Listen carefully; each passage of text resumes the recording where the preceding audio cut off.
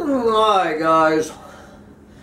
Well, it's actually an exciting night, an exciting Saturday night here in Doomsday Trailer, which would be, I think, April 6, 2024, but we're going to pretend like it is Sunday morning. I have to get out of here early to do some more planet-eating real estate investing.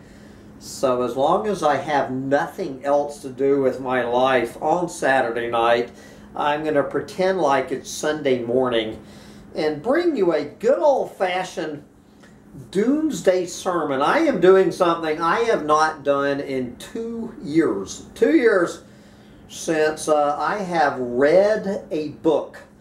2 years since I've actually had one of these strange things that are made of paper.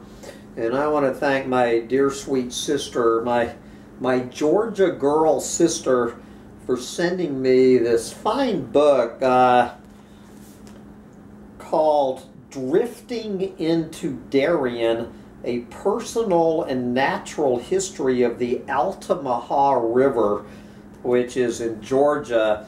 And this is written by not a doomer chick, but an apocalyptimist Georgia girl herself, Janisse, Janisse, Janisse Ray, and talking about this river that nobody has ever heard of, the Altamaha River in Georgia. So I am going to read about half of this chapter, where not that much directly about the Altamaha River in this chapter, but in this chapter, Janisse Ray is going to educate us about the U.S. Forest Disservice, and then we're going to talk about biomass. This is the single best rant I have ever heard about biomass, and then we're going to send this to Bill McKibben. I've heard that Bill McKibben, after Planet of the Humans came out, has reconsidered his stance on biomass, but we're going to hear what Janisse Ray has to say about it. But let's start out with her talking about the U.S. Forest Service, at least in the state of Georgia.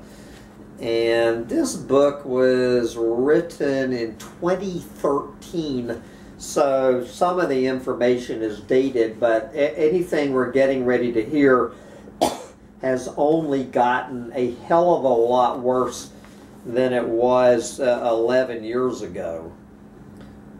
And speaking of worse, I might have to put on 2 pairs of glasses. Do you know you guys can do this? You can actually, with these reading glasses from the $1.25 tree, you can actually put them on top of each other. So like if you have a 2.5 and you put 2 of them together, you get a 5. So anyway, the aging process is not for pussies. But anyway, take it away, Janisse Ray, and tell us about the U.S. Forest Disservice and biomass. Folks, we have us a problem. Scientists have spent a long time studying and deduced a fact that any of my neighbors could have told them already. A river is only as healthy as the forests along it.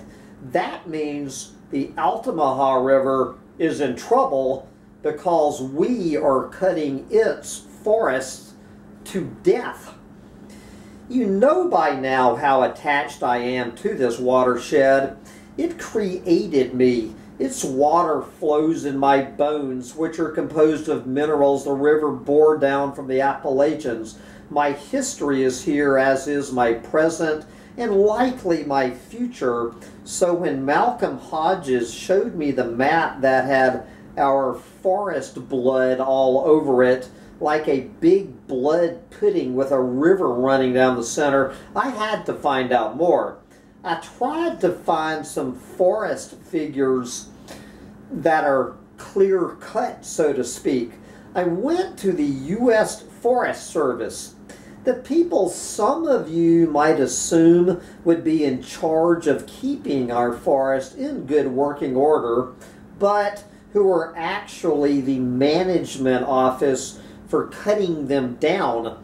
And I asked about statistics. It turns out that the Southern Research Station in Asheville, a unit of the Forest Service, has been counting and measuring trees in Georgia for a few years. The scientists there told me that as of 2004, 20 years ago, Georgia had the most forest cover of any state in the South, with 67%. 67% of the state is forest. Something's not right, I told one of them. I live in Georgia and not in any city, and I bet you my grandpa's $20 gold piece that 67% of Georgia is not forest. Oh, yes, ma'am, it is, the scientist said. I'm telling you, I said, this state is not 2/3 forest, no matter how you crank the numbers. According to our definition, it is. What's your definition, I asked, and I was referred to a website at the Southern Research Station's Forest Inventory and Analysis for Georgia. Forest land, according to the U.S. Forest Service Georgia fact sheet, is, quote, land at least 10% stocked by forest trees of any size or formerly having had such tree cover, close quote. Whoa, stop there. What is 10% stocked? Does that mean that if you own 10 acres and one of those acres has trees on it, the entire 10 acres is a forest? And excuse me, when they say stocked, I think of a fish pond. We're talking about sacred places where Saint Bernard promised wisdom is found. You will find something more in woods than in books, he said, and he did not mean an empty logging truck. Let's get back to the tract I asked about. If that 1 acre in question formerly had trees on it, the entire piece is still a 10-acre forest? All this time, I've been thinking a forest was something else. I thought a forest was a thick growth of trees covering an extensive tract of land. I thought a forest held trees of all kinds and ages, sapling to old growth, and among those trees were bucco underbrush, shrubs and wildflowers, and among all that flora lived drifts of birds and crashes of animals and ambushes of insects and schools of fish. I was thinking like Rabindranath Tagore, whoever the hell that is, quote, trees are the earth's endless effort to speak to the listening heaven. And again, like Saint Bernard, quote, trees and stones will teach you that which you can never learn from masters. I was thinking about never seeing a poem as lovely as a tree, and I am telling you 67% of my state is not the earth trying to speak to the listening heaven. Most of it is made of places for the devil to hide. The government meaning the Forest Service, had more definition.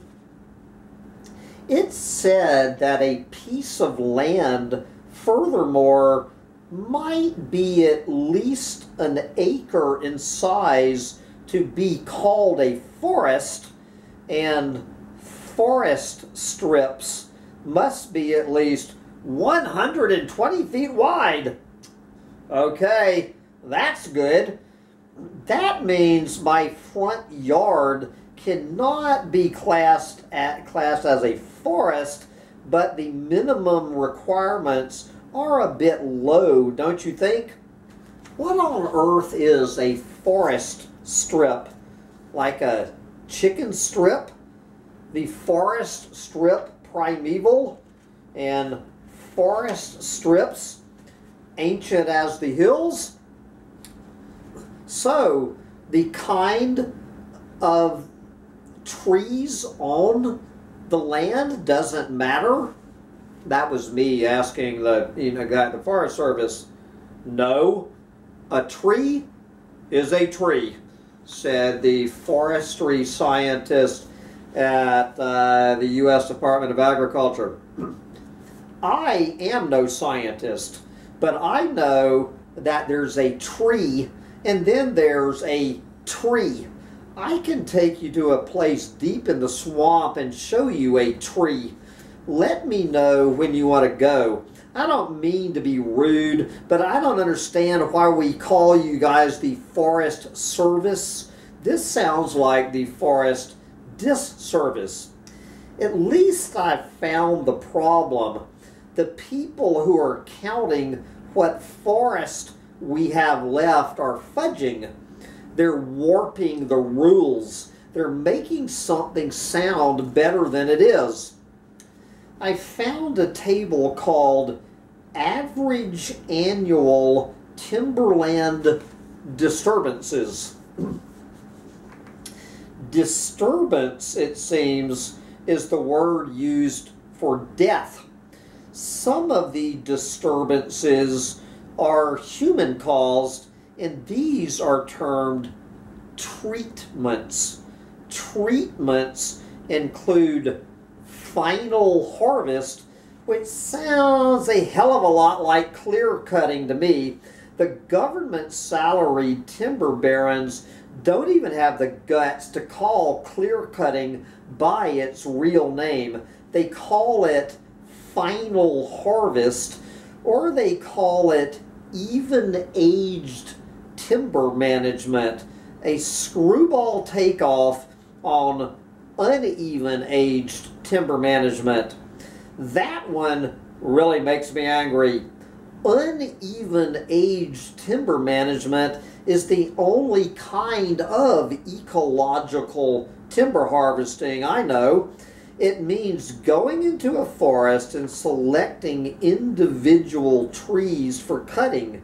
Trees that are diseased, leaning too close to other trees, which is what I am doing. I actually read this while I was while I was treating my piece of forest in Florida. Free of endangered animals and mature, it's hard work, which most people want to avoid, and it's intelligent. Other government treatments are partial harvest, which translates to coming back as soon as the ground is dry enough, and thinning, which means the deer and turkeys have a few years yet. Just so you know, the average annual final harvest is 430,000 acres. Let me interpret this. 430,000 acres in Georgia annually are disturbed by a treatment that calls for even-aged management and ends in 430,000 acres of fricking Clear cut. Amazing grace and follow the casket down the aisle. Yeah, though I canoe through the valley of the shadow of death, thou art with me. May the circle be unbroken.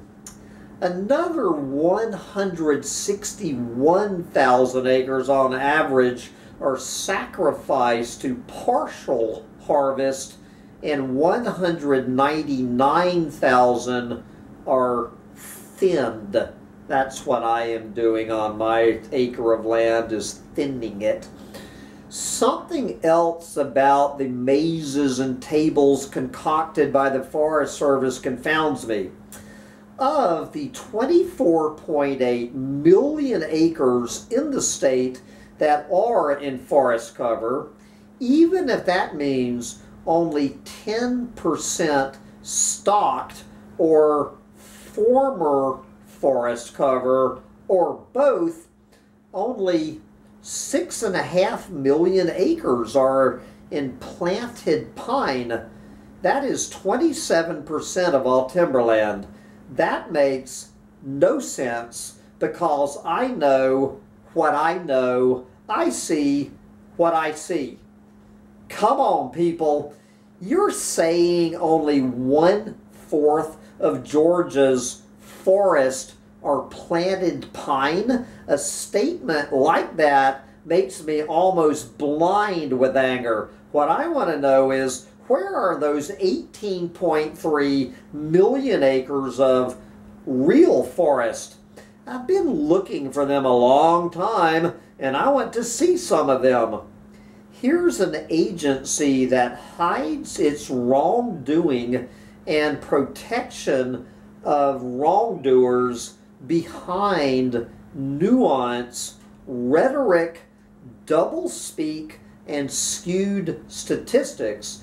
I could go on and on about the deceptions of the U.S. Forest Service when it comes to convincing us uneducated Southerners what's not going on in our woods. But if you take enough time and you read the tables closely enough, you'll see the holes. You'll see that the majority of pines in 2004 were 9 inches or smaller in diameter, and that pines larger than 20 inches in diameter are scarce as snowmen.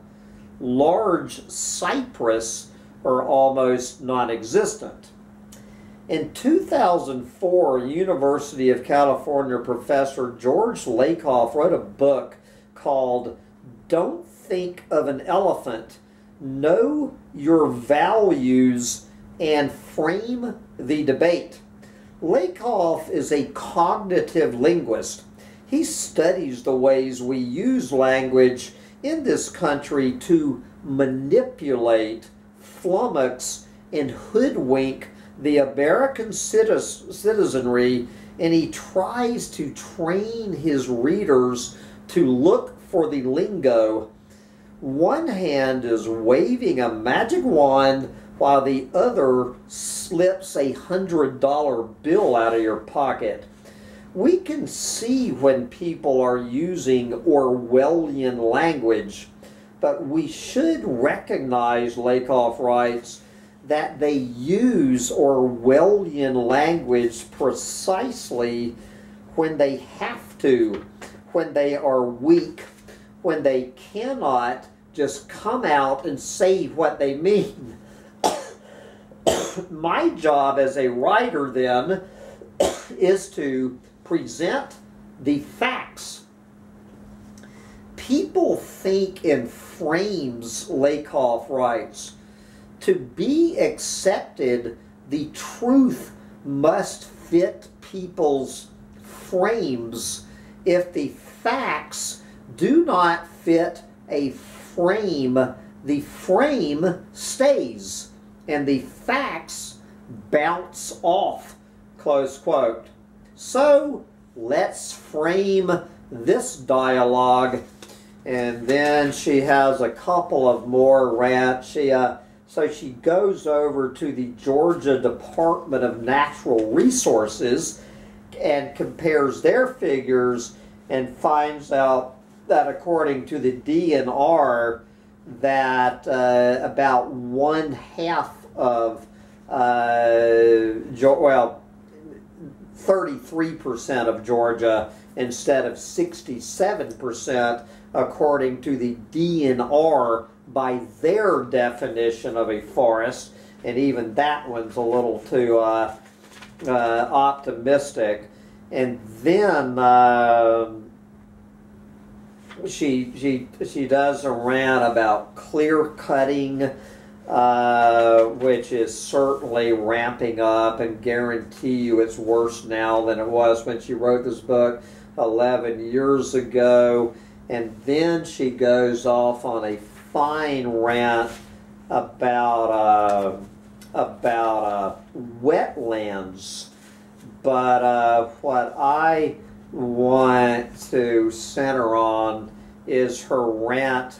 What is she doing? Framing this dialogue where she takes on the biomass industry. This is the single best reading of the biomass industry, and it was a pretty nascent industry in 2013. That the biomass industry, a hell of a lot more of the states of Georgia, Florida, South Carolina, Louisiana, Mississippi are being destroyed by the biomass industry than when she was writing this.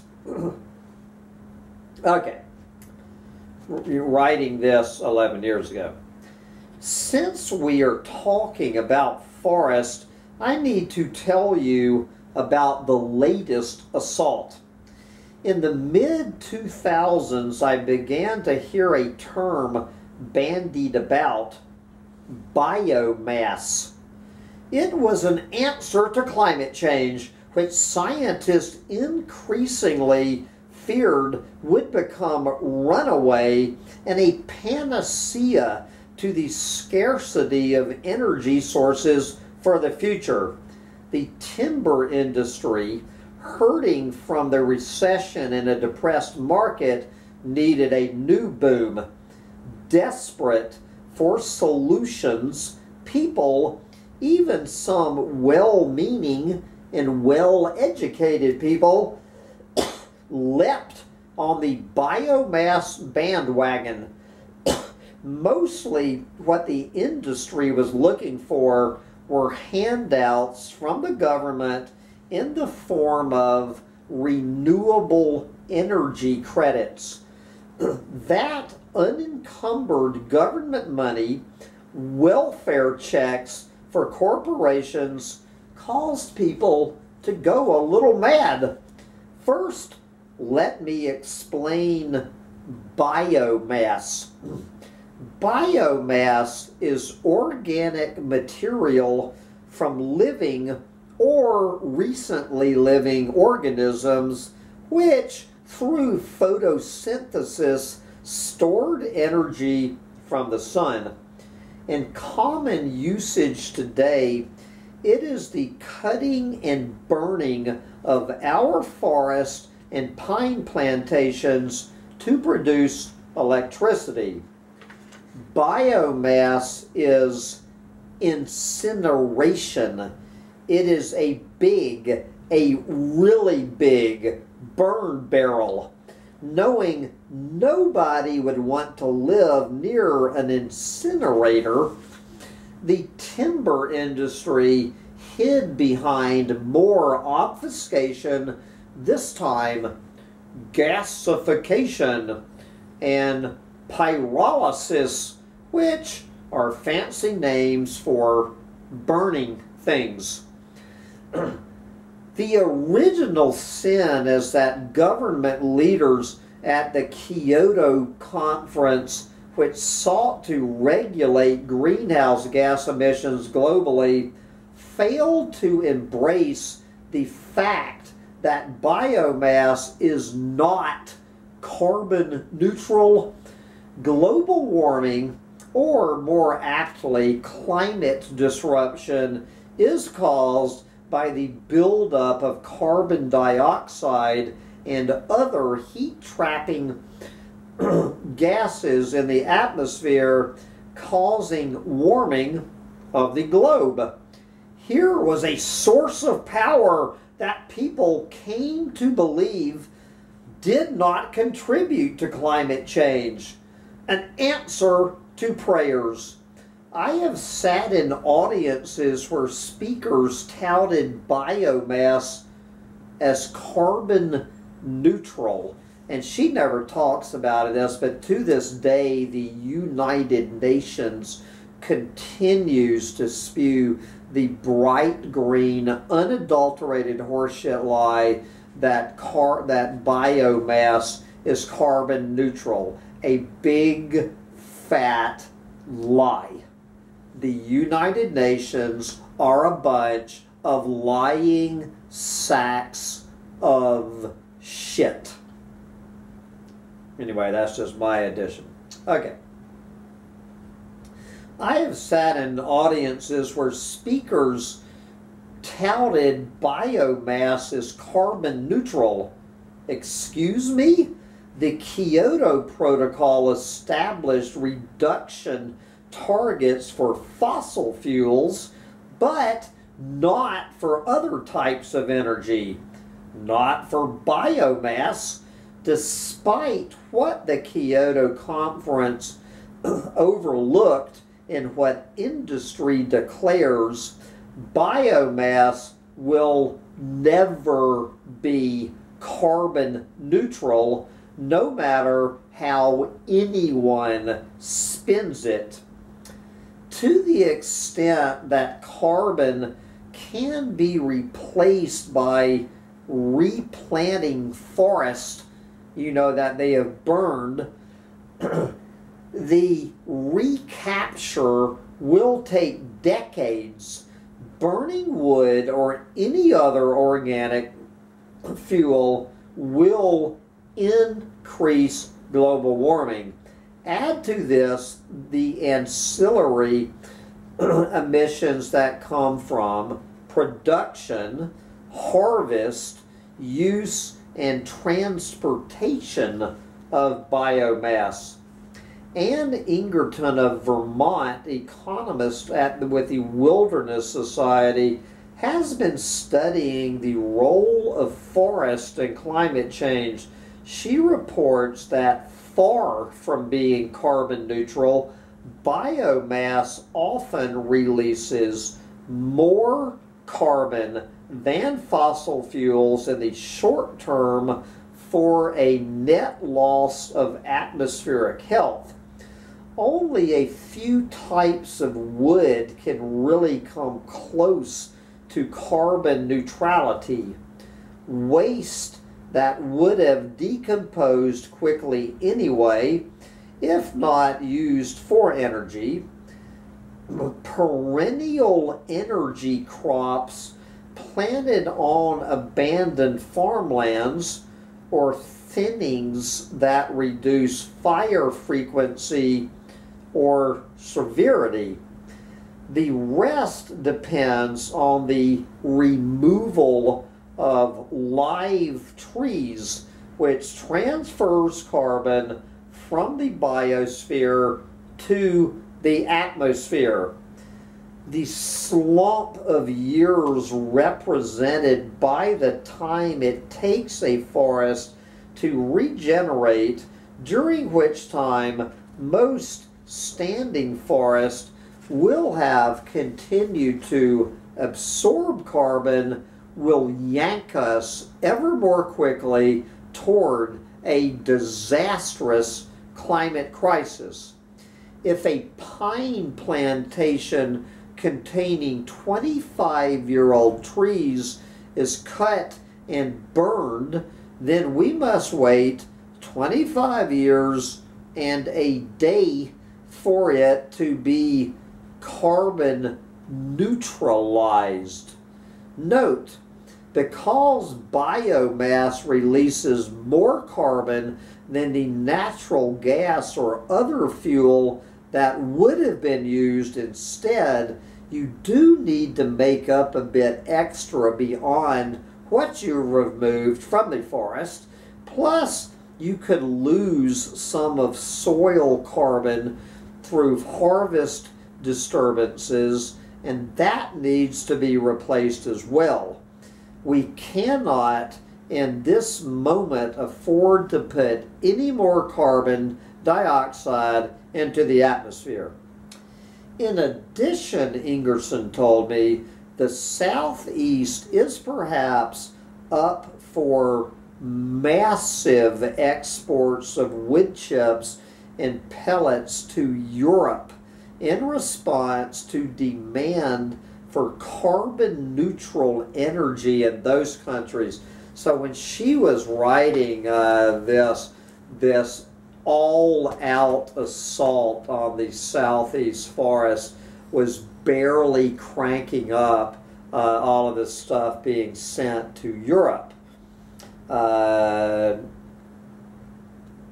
in response to demand for carbon neutral energy in those countries, because climate regulations there, meaning in Europe, define biomass burning as carbon neutral, and because nobody is responsible for reporting the emissions from ocean shipping of all of these millions of tons of wood chips across the Atlantic Ocean, nobody is responsible for reporting the emissions from ocean shipping. We have a rather bizarre situation in that we are using lots of energy and depleting forest carbon in this country in order to meet illusory climate targets in another country. At the Georgia River Network conference in 2010, I heard someone from the Southern Alliance for Clean Energy say, quote, "Energy is an important resource, particularly for baseload supply for Georgia, for reducing many toxic air pollutants as well as greenhouse gas emissions." The speaker actually boasted that burning down our forest will reduce greenhouse gases as well as air pollution. You name me a wood fire that does not give off CO2 and I will eat a church pew. All wood and other organic materials contain carbon, and burning them will confound the problem caused by greenhouse gases. The burning of biomass is a major source of harmful pollutants, including particulate matter, nitrogen oxides, carbon monoxide, heavy metals, sulfur dioxide, and numerous carcinogens. Here is a partial list of pollutants that one biomass plant proposed for operation in Georgia applied for permission to release. Okay. Hydrogen chloride, mercury, arsenic, lead, formaldehyde, ammonia, carbon monoxide, acrolein, benzene, beryllium, cadmium, chromium, manganese, nickel, selenium, nitrogen oxide, particulate matter, volatile organic compounds, styrene, and metal air pollutants not identified. Hundreds of distinct hazardous byproducts are associated with biomass. To support biomass as a clean energy is an affront to the word. To call biomass alternative is oxymoronic. To say this to my face is worse than slapping me. I would rather you blackened my eye. Yes, wood is in some ways is better than coal. Harvesting it doesn't destroy the Appalachians. Well, I don't know if she's toured the Appalachian regions recently. Thought to be the oldest mountains in the world. Wood does not leave the coal fields of West Virginia, Kentucky, Tennessee, and Alabama in wretched poverty, in ill health, dying, in fact, as utter hopelessness, because not only are their communities being destroyed, so are their landscapes. Wood doesn't release as much sulfur dioxide as coal does. Remember, however, that incinerators release more carbon dioxide in stack emissions per megawatt of energy than coal plants. Incinerators typically emit more greenhouse gas per kilowatt hour than gas-fired plants. We need to get beyond incineration and combustion of all kinds. Incineration is what we are doing to the planet, and we need to do less of it. Biomass is a weak-minded, money-driven, part-way solution to the most pressing problem we humans have ever had to face, which is the destruction of our very biosphere. By touting biomass, we artificially restrain viable alternatives, and thus we limit our possibilities for lasting long-term solutions. As Johan Hari wrote about in his brilliant article, The Wrong Kind of Green, in the March 22nd, 2010 issue of The Nation, quote, "You cannot jump halfway across a chasm, you still fall to your death. It is all or disaster." Biomass currently is more corporate welfare in the form of government subsidies, destroying the last remnants of our native forests before our very eyes, with no effects on mounting global temperatures and heightening weather catastrophes. Catherine Ling of Environment and Energy News reported on August 24, 2009 that, quote, "The South could largely offset its growth in energy demands through 2020 if a fully utilized, cost-effective energy efficiency measures. Efficiency meaning using less, turning things off, unplugging shit.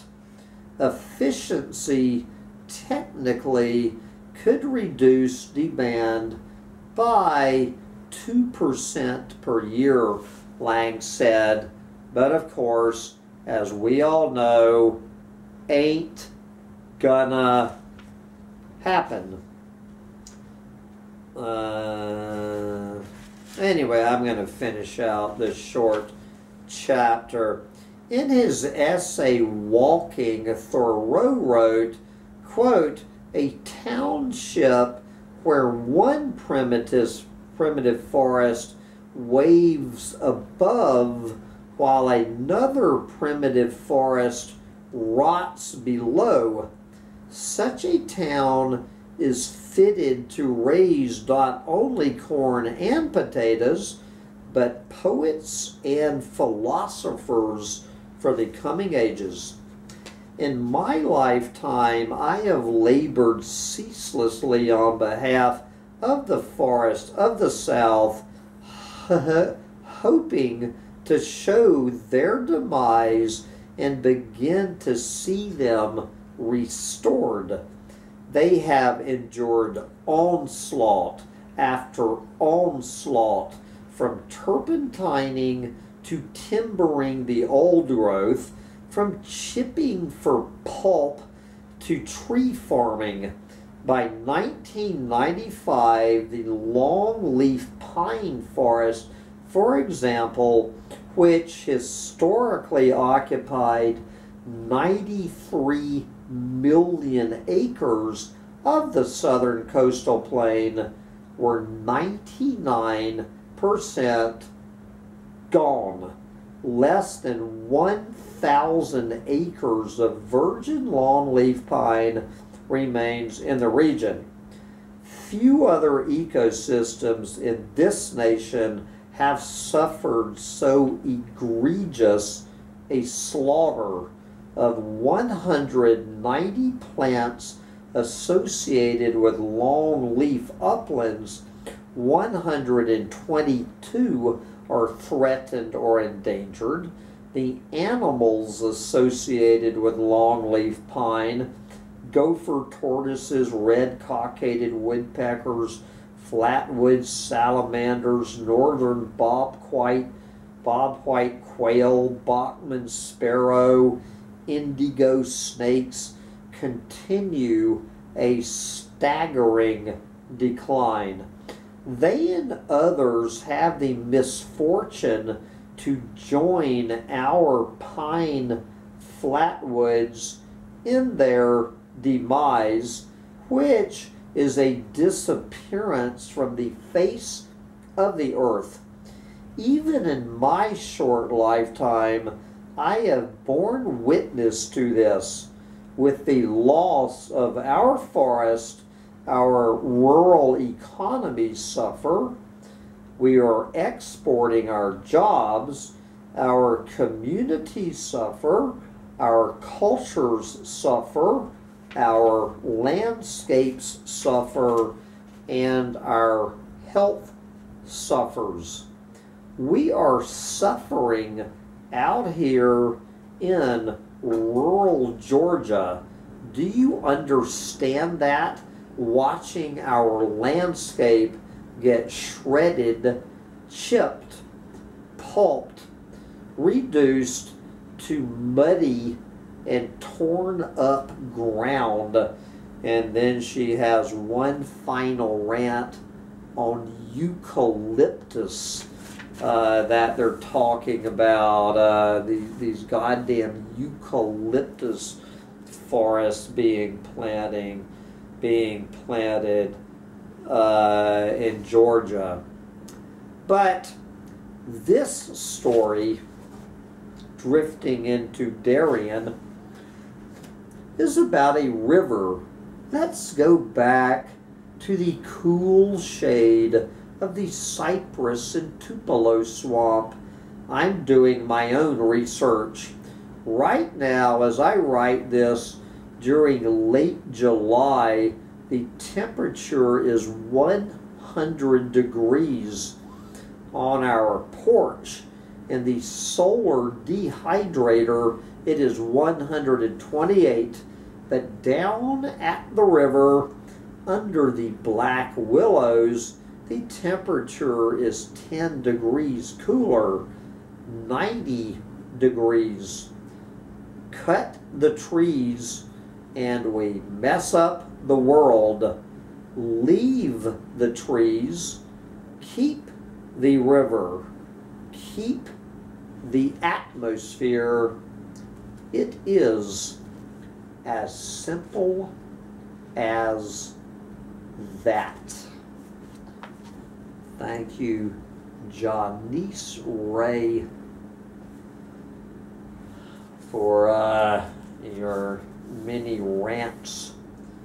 Thank you for the education on the U.S. Forest Service Orwellian speak and say fresh breath of fresh air about the bright green lie of biomass that is still being promoted by the United Nations as a sustainable, non-carbon producing, renewable, clean energy. One of the biggest, fattest, unadulterated, flat out lies of every bright green lie out there. Biomass. Anyway, it looks like the Florida Department of Forestry will not let me be burning my biomass, and so I'm seeing if I can send it to Europe, but I have to figure out a way of grinding up my biomass on my own little piece of paradise.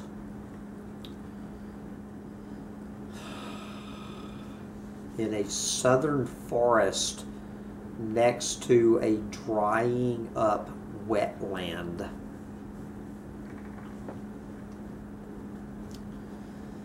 Bye, guys.